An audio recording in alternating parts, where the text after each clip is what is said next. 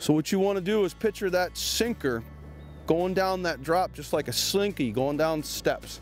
You want it to just tick, tick, tick right down the edge of that drop, because the fish are hanging right on the drop. The water's about 40, 42 degrees, so they're trying to conserve some energy. They don't want to be swimming around, moving around. They're tucked in behind those rocks, and they're not going to leave that spot to chase food, so you want your food to come right to them. We're running a six foot lead to our hook, so sometimes they'll hit it, and the fish will swim towards the sinker, and the boat will drift towards the fish, so you'll feel tap, tap, tap real quick, and then nothing. They're coming to the surface.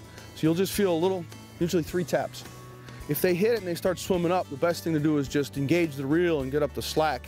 Once the line's tight and you feel the weight of the fish, give them a little hit.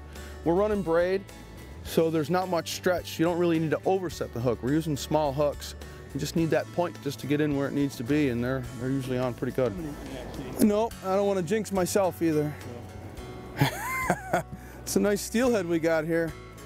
Finally, the rain quit a little bit. Ooh, baby. Oh, that's a chromer. That one looks like a nice silverfish. Nice silverfish.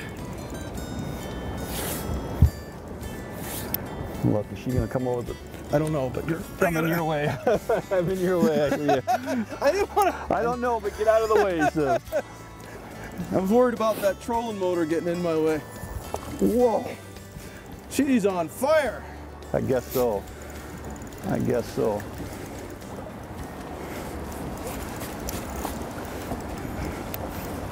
Here she comes. Almost ready. I think she saw me in the net coming, is what she saw. Yeah, she wasn't too happy about you in that net. There we go, baby. It's been a little tough go here for a while, but this nice male steely put up a great fight.